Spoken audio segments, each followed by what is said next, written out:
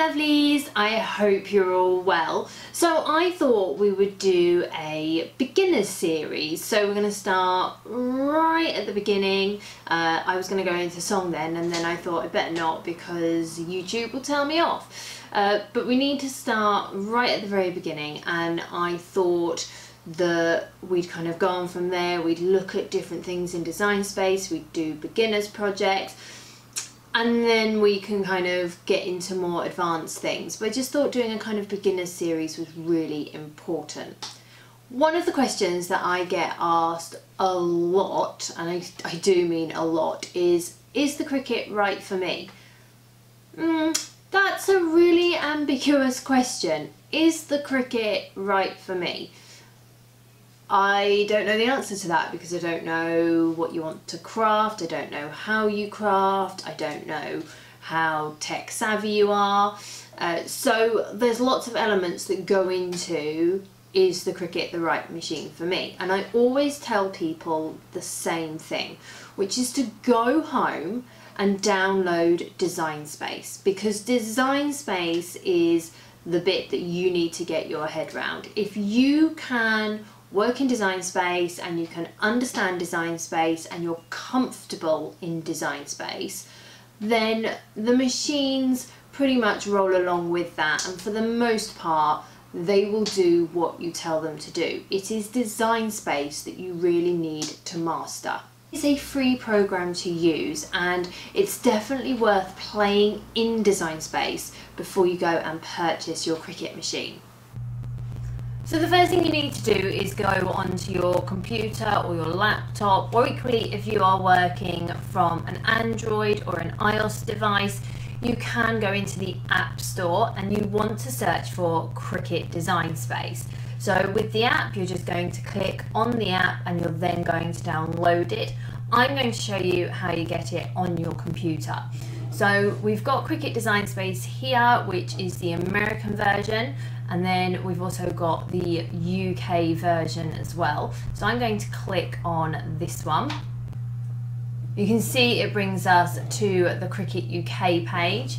You see we've got our little UK flag there. So we're then going to go to Cricut Design Space. So it's then going to ask you to create a Cricut ID. So you want to put in your first name, your last name, your country. You then want to make your ID, so put your email in and then a password. I'm not going to show you those, and then once you're happy you can go to create a Cricut ID. So the very first time you log into Design Space, this is what you'll see. The images may be different, the project may be different, but this is the screen that you will pretty much get. And you can see that there is a lot to look at. So you'll see we've got these little green boxes with A's in them. So these are for Cricut Access. So Cricut Access is a monthly subscription program, and it gives you access to thousands upon thousands of images, fonts and projects that you can use. I always advise when you are starting out with using your Cricut, especially the first couple of months, it is worth getting access. Definitely worth for the first few months subscribing to Access. You can cancel at any time. This project, for example, does not have an Access sign on it, so if we just click on it, it will tell us that we need to purchase for £1.99. A great thing about having the Access subscription is that you actually get a discount on your purchases as well. Now I always say Access is like renting, so it's like Netflix. So you are paying for a monthly service and you are then watching the programs you want to watch, but you do not own those programs. So once you stop that subscription, they no longer are available to you for free. So you then have to think about, do you then want to buy those images, those fonts, that film? So it's very much a rental versus a purchase situation.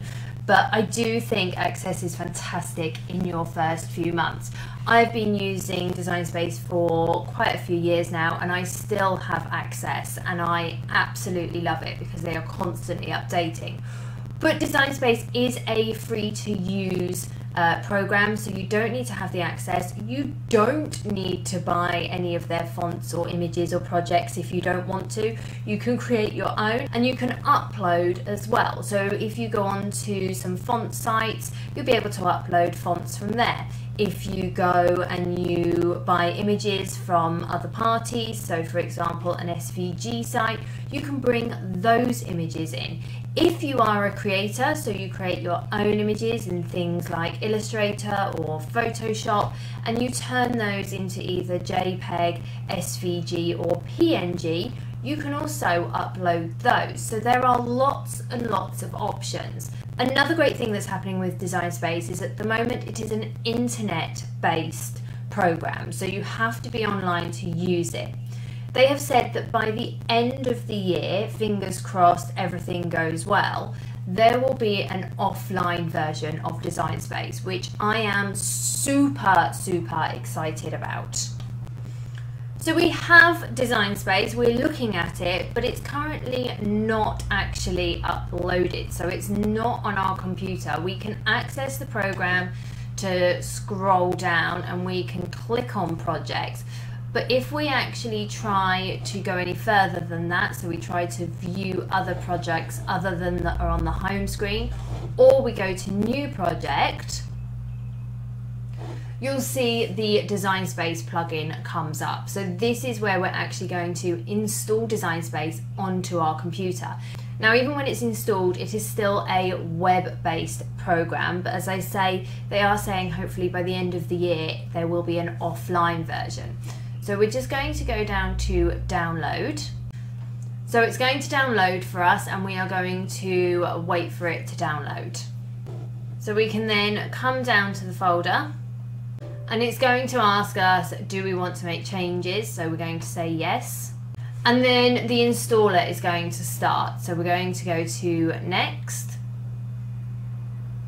and then next again. And then it's going to start installing. It's then going to tell us that it is finished, so we can go to finish. And we can then use Design Space. If we come out of Design Space, you'll then see you've got your Cricut Design Space thumbnail there, and every time you want to use it, you'll just double click it and Design Space will come straight up.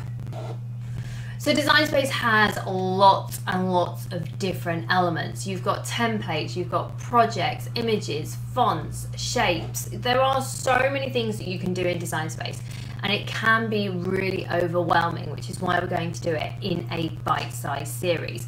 But I just wanted to show you that if you are thinking about getting a Cricut, this is the really important bit. You need to go home, you need to download Design Space either onto your computer or your laptop, or you need to download the iOS or the Android app, and then you need to have a play.